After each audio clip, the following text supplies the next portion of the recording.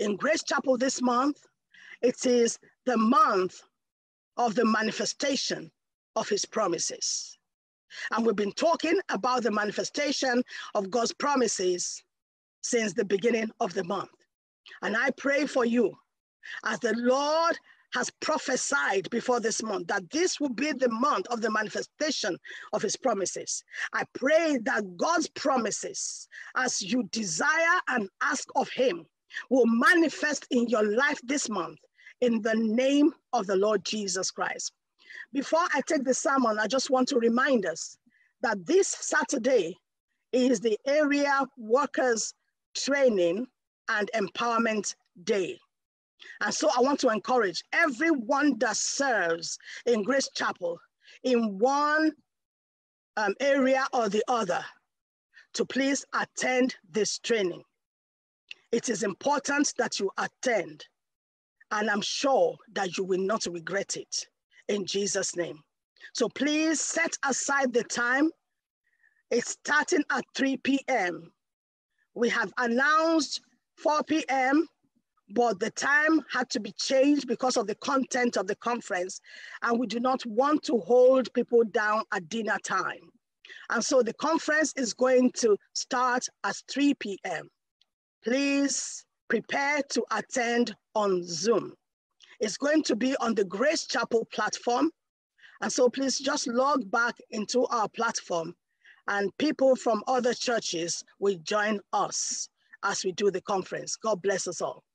This morning, by the grace of God, God has laid upon my heart to share on the topic, hindrances to the manifestation of God's promises.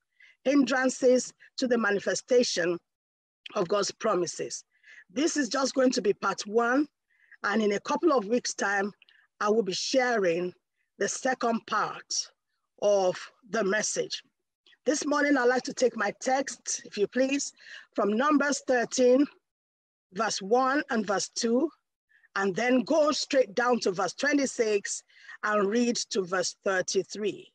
Numbers 13, verses 1 to 2 and 26 to 33.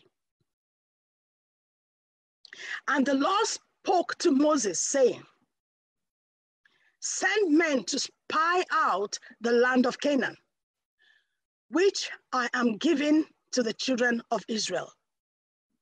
From each tribe of their fathers, you shall send a man, every one a leader among them. Verse 26.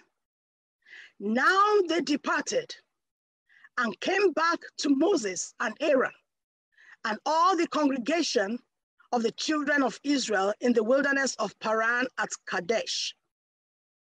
They brought back word to them and to all the congregation, and showed them the fruit of the land. Then they told him and said, we were at the land where you sent us. It truly flows with milk and honey, and this is its fruit. Nevertheless, the people who dwell in the land are strong.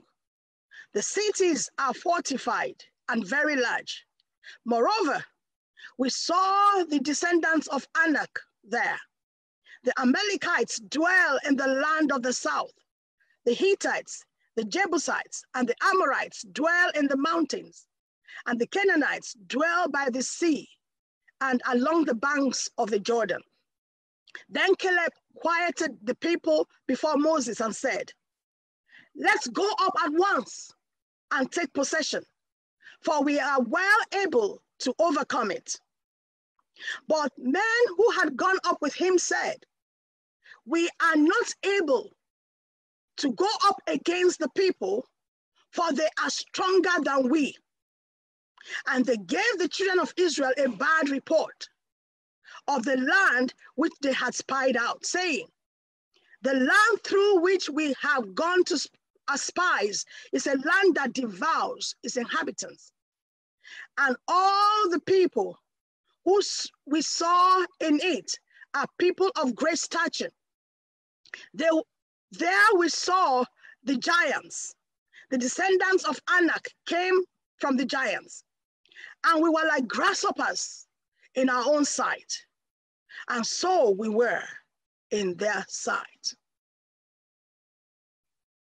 This scripture shows how the children of Israel handled God's promise in this particular instance. When they were about to experience or receive the manifestation of God's promises, they began to have different opinions. My question to you this morning: how do you handle God's promises? In every situation of your life, how do you handle, relate to, engage with, embrace, or otherwise with the promises of God? The Bible is filled with the promises of God from Genesis to Revelation. We read of normal people that received the promises of God, ordinary people. These promises are sealed by the highest authority, which is God's word. Hebrews chapter 6 verse 13 says, "For when God made a promise to Abraham, since he had no one greater by whom to swear, he swore by himself. And he fulfilled this promise to Abraham in the face of every negative, contrary, natural conditions by giving him the child of promise in his old age." Let us stop for a moment. Let's look at what a promise is. I know that David gave a definition last week, and it's a perfect definition. I'm going to also explain a little bit more on the back of that this morning. A promise is a declaration or assurance that someone will do something or that particular thing will happen. Now, this declaration gives the person to whom the promise is made a right to expect to claim the performance of that promise. In law, a declaration, whether verbal or written, is a covenant. It's a covenant by which the promisor binds himself. And this gives the promisee, the person that is receiving the promise, a legal right to demand a fulfillment. Now, if you look at God's promises in this light, that is God's declaration and God's assurance that he will do something or that particular thing will happen. And that God expects that you and I, to whom he made the promise, would expect and also claim the performance of that promise. We have the right to ask for the fulfillment of the promise of God. In Psalms 89 verse 34, the Living Bible, the Bible says, "No, I will not break my covenant. I will not take back one word of what I said." This is God speaking. He said he will not take back one word that he has spoken. God's promises are all over scripture. In each promise, he pledges something. Something that will or will not be done. Something that he gives or something that will come to pass. And these promises are not flippant, casual promises, such as we make. These promises of God are rock solid. They are unequivocal commitments made by God himself. Because God is faithful. The recipients of divine promises can have full assurance. You and I can have full assurance that God will do what he has promised, what he has pledged, what he has covenanted. He will do it and it will be realized. That's what Numbers chapter 23 verse 19 says. God's promises are his words and they are sure. 2 Corinthians 1:20 says, they are yes and amen. And God also said by himself in Jeremiah chapter 1 verse 12b, he said, I will hasten my word to perform it. Meaning, I will make haste to fulfill my promises in your life. The early Christians placed great importance on the promises of God to Abraham, to Isaac, to Jacob, and they kept reciting it and they kept referring to it. And we should, because it's the same God yesterday, today, and forever. God has promised a lot of things to us believers, and believers can claim all these promises that God has already made. Like you know, and I think David mentioned this, not in the same words, but the same thing anyway last week, that the integrity of a person is dependent, the integrity of a promise, the integrity of a promise is dependent on the person who made that promise. What is the character of the person that made the promise? Does he have the capacity, the capability, the ability to fulfill that promise? If we can say yes to this, then that promise will be fulfilled. So one may want to ask, why should I believe in God's promises? Why should I expect it to come to pass? Let's look at it based on character, based on ability, capability, as I just mentioned. The first one I want to consider is what Titus wrote in Titus 1, verse 2, that God cannot lie. This is the character of the person that has made these promises. He cannot lie. Unlike man, God does not flip-flop on his words. He never changes his mind. In him, there is no variableness or shadow of turning. That's what the Bible says. And Numbers 23 verse 19 says that God is not man that he should lie, neither the son of man that he should repent. Has he said it, and shall he not do it? Or has he spoken, and shall he not make it good? Surely he will. When he speaks, he makes it good. Unlike men who can change their minds the way they change their clothes, God does not change his mind and he does not lie. He's constant, he's consistent, he's truthful, he's holy, he's a righteous God. Number two, he's the ruler of the kingdom of men. Because he's the ruler of the kingdom of men, he has authority, he has power, he has the provision to make his promise good. In Hebrews chapter 6 verse 13, the Bible says, for when God made a promise to Abraham, since he had no one greater by whom to swear, he swore by himself. He has the authority. In Daniel chapter 4 verse 17 and verse 32b, the Bible says the Most High rules in the kingdom of men. He is the one that rules in the kingdom of men. Psalm 22 verse 28 says, for the kingdom is the Lord's and he rules over the nations.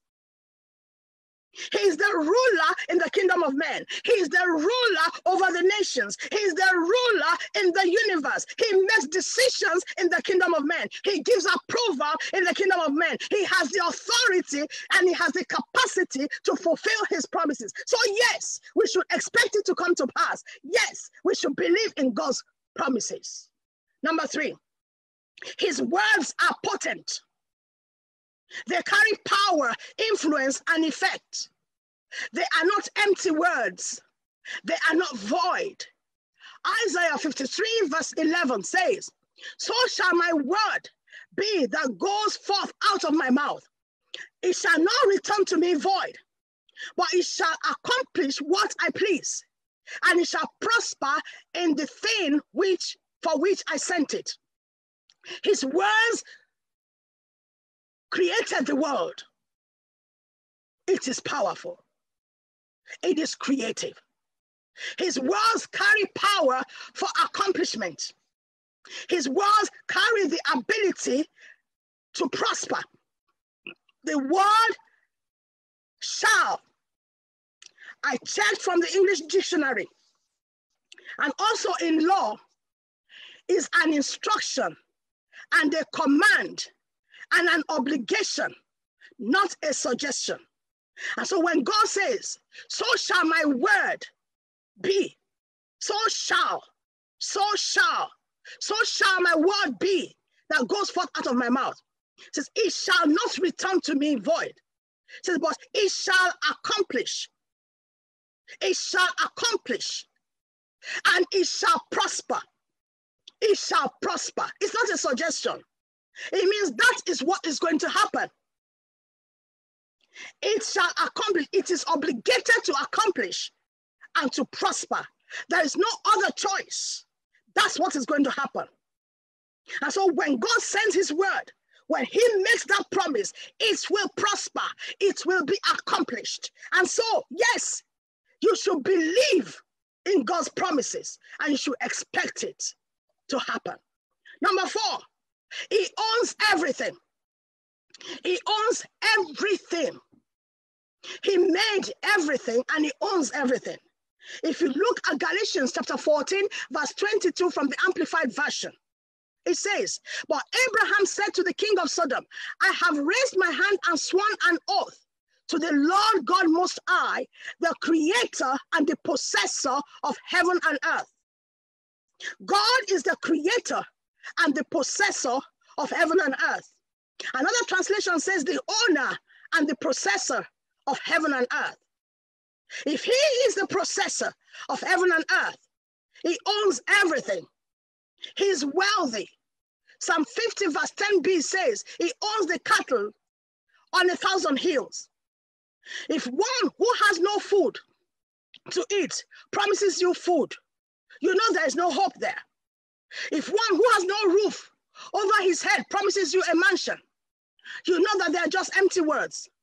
But if the owner and the possessor of the earth promises you anything, you know he has the capacity to give that thing. You know he has the authority to give it to you. You can hope and trust in that promise. What is that promise of God that you think is too big? God has the capacity and he has the authority to give it to you. Number 5, he is generous. He is generous. Do you know that not everyone that is wealthy is generous? Some are wealthy, but don't give anything. But God is wealthy and he's generous. The Bible says in Psalm 68 verse 19a, it says, blessed be the Lord who daily loads us with benefits.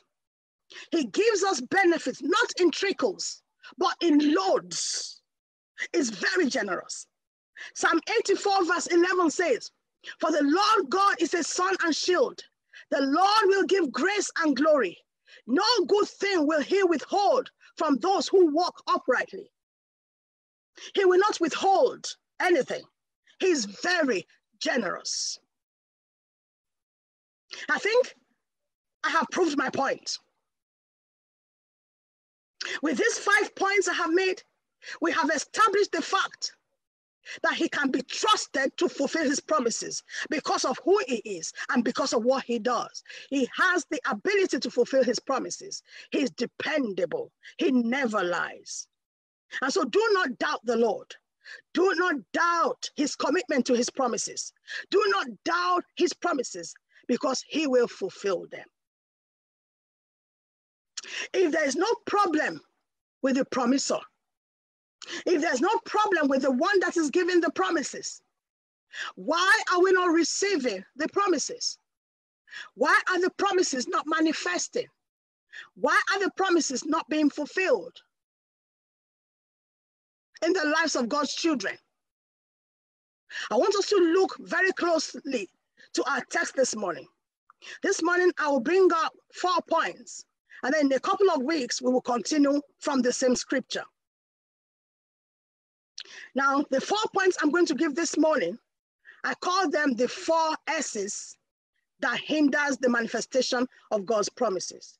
The 4 S's, letter S. The first one is shallowness. Shallowness means lack of depth. The story that Jesus Christ gave in Mark's Gospel, chapter 4, the story of within the parable of the sower, it talks about the stony ground. The stony ground is a shallow ground. And it talks about the condition of the heart. A heart that has no depth, a heart that has no depth will not hold on to God's promises. Let's look at that scripture, Mark's Gospel, chapter 4, verse 5 to 6, and verse 16 to verse 17. It says, some fell on stony ground, where it did not have much earth, and immediately sprang up, because it had no depth of earth. But when the sun was up, it was scorched, and because it had no root, it withered away. Verse 16. These likewise are the ones sown on stony ground, who when they hear the word, immediately receive it with gladness, and they have no root in themselves, so endure only for a time. Afterward, when tribulation or persecution arises, for the word's sake, immediately they stumble. What am I saying? Some read or even hear the word of God. They hear God's promises. They know about God's promises. They are excited about it. They do not have a revelation of the word. It's just about the excitement. It's about the euphoria. It's about the emotions. So when tribulations come, they cannot hold on to the promises of God because they do not have a revelation of it, and they cannot apply their faith to it. They give up on the promises. They go into self-help or self-protection mode. They look for help and answers and solutions where there is none. We see this in our text today. Numbers 13, if you look at verse 27 to verse 29, the spies came back and they said to Moses and Aaron, they said, yes, the land truly flows with milk and honey. Look at the fruit from the land. Wow. Look at the clusters of grapes. Look at the pomegranate. Look at the figs that we brought back. Amazing land. Oh, the promise of God is so beautiful. Oh, the promise of God is amazing. Oh, it is fruitful land. Oh, it is wonderful, amazing. Oh, good land. But then the but came in. They saw a but in the promise of God. They said the people that dwell there are strong. They said the cities are fortified. What were they doing here? They were walking by sight. They did not apply their faith to the word of God's promise. Even though they saw the promise, they saw exactly what God said he would give to them. They saw that there was no lie in it. Yet all they saw were the obstacles. What took the uppermost part of their report was the obstacles, the difficulties, the persecution, the tribulation, the fights that they would have to fight. the battles that they will have to battle. And so they were shallow. They were not willing to pay the sacrifice and the cost to receive the promise of God. In verse 31, they says, we cannot go against the people of the land. They are stronger than we. In other words, the promise of God is amazing, but that's where it stops. No manifestation, no fulfillment. It is too much trouble. The sacrifice and the cost is too inconvenient. It is too great. Too much effort is required.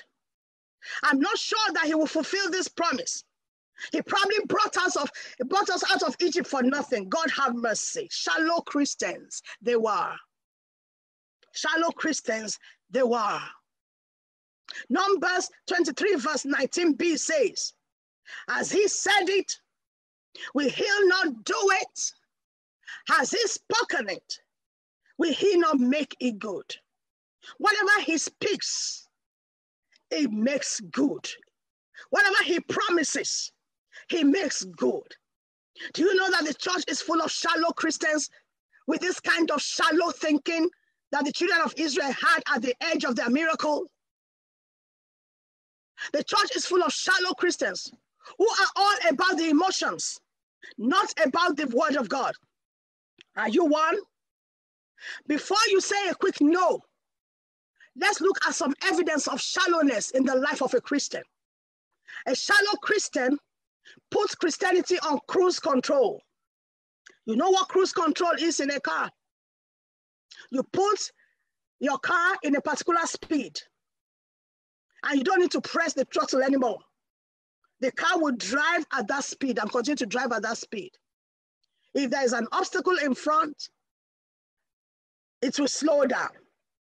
When that obstacle moves away, it picks up and goes back to that speed by itself. You don't have to do anything. You don't have to place your leg on anything. I like driving cruise control when I'm on motorway. But some people are living their lives like the cruise control. No effort. They don't want to make any effort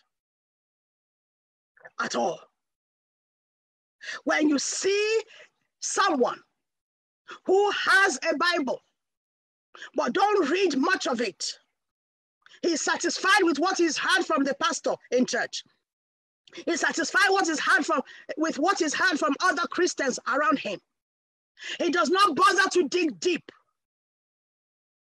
He does not, because he doesn't dig deep, he has not grasped the word of God and the promises of God. You are seeing a shallow Christian. When you see a Christian who does not bother to pray, and he deceives himself to say, God's got my back, and he knows all that I need anyway, so I don't have to say it. He knows all that you need, but he said, ask. You are looking at a shallow Christian. When you see a Christian that keeps all his money for himself, he does not give to people who need, he does not give to God's righteous cause, he does not give to missionaries, he does not give to his own church, you are looking at a shallow Christian. If you see someone who attends church only when it fits into his schedule, when he has nothing else to do, and he wakes up early on that day, you are looking at a shallow Christian. When you are looking at a Christian who does not sign up to serve in any way, because serving gets in the way of things that they want to do. I mean, serving gets in the way of the things that they want to do.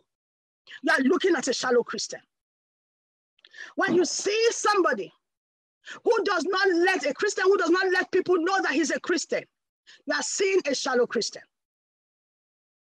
When you look at a Christian who only wants to attend the service with many people there and does not commit to a small group or to a Bible study, you are looking at a shallow Christian. Hello, are you a shallow Christian?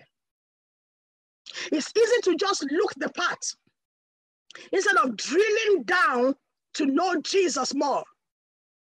It's easy to look the part instead of drilling down to know the power of his resurrection and know the fellowship of his suffering. A deep walk with God helps you to know that even though it may tarry, even though it may be impossible, the promise of God will surely come to pass. Galatians chapter 6 verse 9 that we read this morning and we prayed with this morning says, don't give up, don't be weary, don't be tired, don't faint, because reaping will come in due course. A shallow Christian is one that expects instant miracles and does not understand that sometimes he has to wait. The moment there is delay, he begins to doubt the promises of God. Shallowness is a hindrance to the manifestation of God's promise. The second S is self-perception. How do you perceive yourself? Self-perception involves the way a person sees or feels about things. There are many examples in the Bible of how self-perception causes individuals not to believe in God's promises. In the scripture that we read today, the children of Israel in this scripture perceive themselves as not as strong as the Jebusites, the Amorites, and so on, the Hittites, and so on and so forth. They perceive themselves as weaker than the Canaanites and all of them. Secondly, they perceive themselves to be grasshoppers before the giants of Canaan. They perceive themselves as not able. We are not able. That's what they said. How do you perceive yourself? Because that will impact whether you receive the promise of God or not, whether the promise of God will manifest in your life at all. Because unbelief will stop you from receiving or believing the promises of God. How do you perceive yourself? Do you see yourself as a grasshopper? Do you see yourself as not able? Do you see yourself as inferior? Do you see yourself as beaten down? Do you see yourself as not capable? Do you see yourself as weak? How do you see yourself? Self-perception. And also self-perception, perception of the situation. Is they said, we saw the giants, the sons of Anak, which came of the giants, and we were in our own sights as grasshopper. So we were in their sight. Not only did they have a wrong self-perception about themselves, they also perceived wrongly of how the people saw them. They said, so we were in their sight. I wonder how they knew that, because I do not believe that they had a conversation with them since they were afraid of them. We also see in Genesis chapter 12, verse 3, we also see how Sarah perceived that God will not give her a child. She self-perceived that God was not going to give her a child. And so she attempted to fulfill God's plan and promises with a substitute. In Genesis chapter 16, verse 2, she gave Abraham her maid. Why? She perceived that God is not going to give her a child. Wrong perception, wrong self-perception. We also see an example in 2 Kings chapter 5, verse 11 and verse 12. The example of Naaman. His perception could have hindered him from the promise of God for healing, if not for his maidservant. That scripture says, but Naaman was wroth and went away and said, behold, I thought he will surely come out to me and stand and call on the name of the Lord his God and strike his hand over the place and recover the leper, and not the Abana and Pharpar, rivers of Damascus, better than all the rivers in Israel? May I not wash in them and be clean? The Bible says, so he turned and went away in rage. He would have remained a leper if not for his maid, who knew God and believes in God's promises. How many times have you gone before a servant of God and the servant for healing, for example, and the servant of God says, Toyin, be healed in Jesus' name. Amen. And then you open your eyes and you look left and you look right and you look up and down and you look at your Bible and you look at the servant of God and you say, is that all? Is that all? Because you think that God works according to the numerous words that we speak in prayer. No, God works to fulfill his promise. Simple. What is your perception? When men have wrong self-perceptions, they lose out on God's promises. I pray that you will not lose out in Jesus' name. Number 3, suffering. One of the things that can cause a man to lose out on God's promises is suffering and how you handle suffering. We know that one of the greatest difficulties in life is suffering and coping with suffering. It has been said, if you really love God, do your best to serve him, your life will be free from suffering. But this is not true. It's not even scriptural. Because the Bible says tribulation will come. What God has promised is that he will be with us in it. He will be with us and never leave us. He will not forsake us. Suffering can show up at any time, anywhere, and to anybody. It comes in all sizes and varieties, big and small. Some last for a short time and some last for a longer time.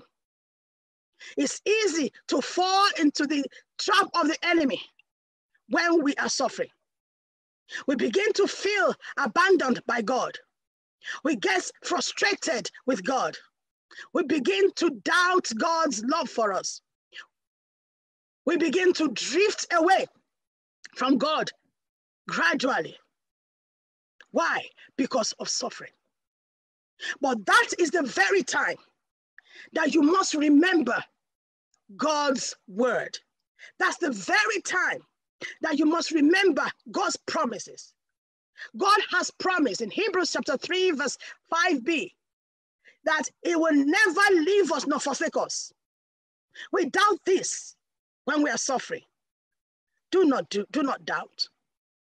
He promised that he cares for us and he will bear our burdens. 1 Peter chapter 5 verse 7 says, cast all your cares upon him, for he cares for you. We believe that he does not care for us whenever there is suffering. That is a lie of the devil. We doubt this very much in our suffering, and it hinders the manifestation of God's promise. Because when what you don't believe, you don't receive. God has promised to hear our prayers in 1 John chapter 5, verse 14 to verse 15, where he says, and this is the confidence we have in him, that if we ask anything according to his will, he hears us. And if we know that he hears us, whatever we ask, we know that we have the petitions that we desire of him. During suffering, people forget the scripture. We doubt that prayer is effective. I've been asked many times by Christians, does God still answer prayer? Yes, he does. But sometimes we have to wait. The only way to endure suffering and embrace God's promises is through deep faith in him. If we see the example of Job, Job said in Job 1:22, the Bible says, it said, in all this, Job sinned not, nor charged God foolishly. When you are going through suffering, do you charge God foolishly? Do you say he doesn't love you? Do you disbelieve his word? Or do you stand and say what Job said in Job 13:15, that though he slay me, yet will I trust him, but I will maintain my ways before him. Today I encourage you, despite the suffering, despite the struggle, despite the difficulty, despite the problems, embrace God's promises, bring them to view, remind him of his promises, and he will fulfill it in the name of Jesus. The last S that I'm going to mention this morning is sin. Sin involves the transgression of God's law.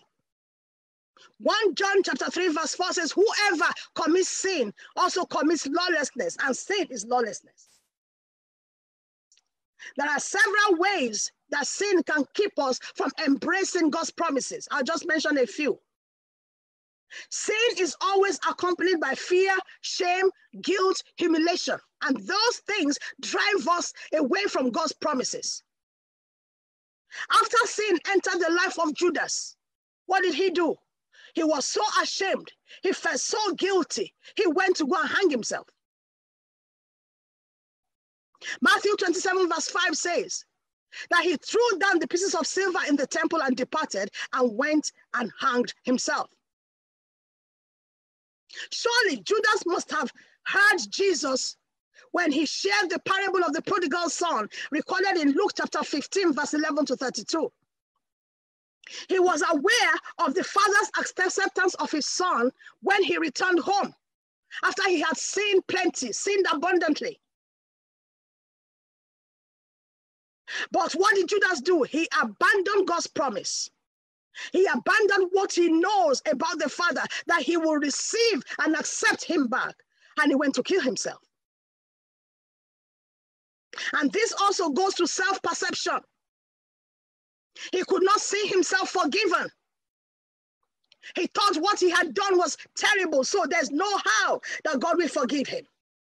And he killed himself. Sin also brings self-condemnation. Self-condemnation will prevent you and will blind you from embracing God's promises.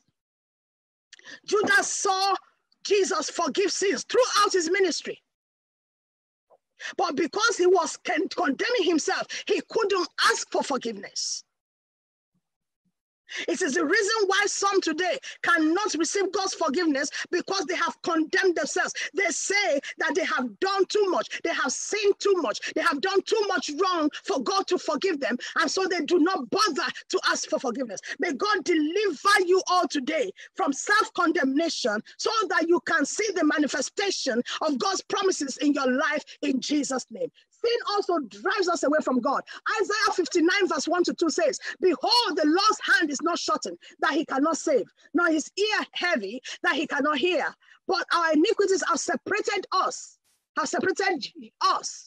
Your iniquity has separated you from your God, and your sins have hidden his face from you, so that he will not hear. Sin drives us away from God. The sin ultimately hinders us from believing and holding to the promises of God. It hinders us from even seeing the manifestation of God's presence, because he puts us away. He drives us away from God. In conclusion, brethren, remember the character, the capability, the ability of the person that has made the promise.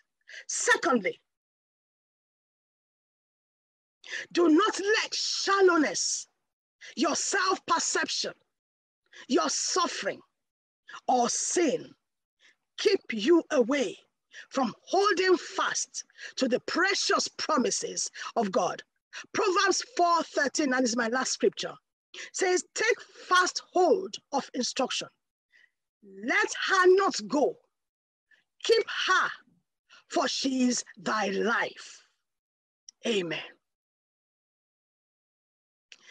Maybe there's someone this morning watching this service or in this service. You are full of shame, guilt, condemnation because of sin and because of your wrongdoings that you can recognize. I have good news for you today. You can be forgiven. The Bible makes us to understand from Romans chapter 3, verse 10 to 12 and verse 23, that everyone that no one is righteous, not even one. No one is truly wise. All of us have sinned. We have turned away. We have become useless. No one does good, not a single one. Everyone has sinned and has fallen short of God's glorious standard. We are all sinners needing a savior. But the Bible also makes us understand that there is consequence for sin. The wages of sin is death. Romans chapter 6, verse 23. But the gift of God is eternal life through our Lord Jesus Christ. So our Lord Jesus Christ came and he died for our sins. He paid the price for our death. So we don't have to die and be separated from God forever. He showed his great love. God showed his great love by sending the Lord Jesus Christ. And the Bible says that God loves the world, John 3:16, that he sent his only begotten son, that whosoever believes in him shall not perish, but have eternal life. Jesus Christ has paid for your sins, so you don't have to pay again. You don't have to suffer the consequences anymore. All you have to do is to confess with your mouth, according to Romans chapter 10, verse 9 and 10, that Jesus is Lord, and believe in your heart that God raised him from the dead, and you will be saved. Because everyone that calls on the name of the Lord will be saved. I wish to invite you this morning to confess your sins before the Almighty God. He has already promised you forgiveness. It is one of his promises, his promises. He has promised forgiveness of sins. It does not matter how deep, how wicked, how terrible the sin is. He has promised forgiveness ahead of the time that you even committed the sin.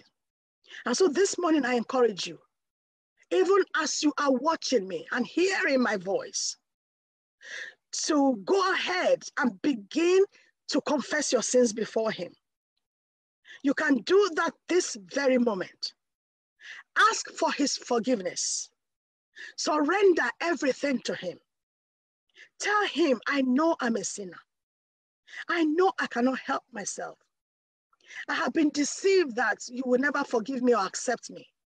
But this morning I have realized that one of your promises is that you will forgive me and you will accept me.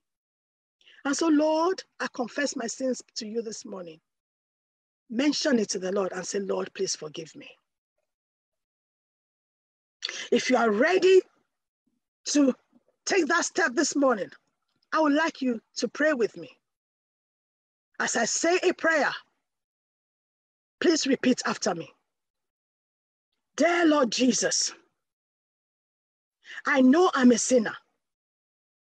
I ask for your forgiveness. I believe you died for my sins and that you rose from the dead on the third day for my sins. I turn away from my sins today and I invite you to come into my heart and life. I want to trust and follow you for the rest of my life. This very moment, Lord Jesus, I accept you as my personal Savior and my Lord. Come into my life. Take control of my life from now on. Thank you, Father, in Jesus' name. Amen. Amen. I thank the Lord that you have made that decision and you have prayed that prayer this morning. I say congratulations to you. I assure you that you have made the best decision for your life. I want you to take a photo of the details that is on your screen right now, or write them down if you can write fast. And please make a contact. Endeavor to be in touch with us this week. Either by email, you can go to our website and click on contact us and send a message and put your contact in it, or you can call or send a text message to the phone number on your screen. And we shall continue to pray for you, and we would encourage you in your newfound faith and in your journey with God. God bless you.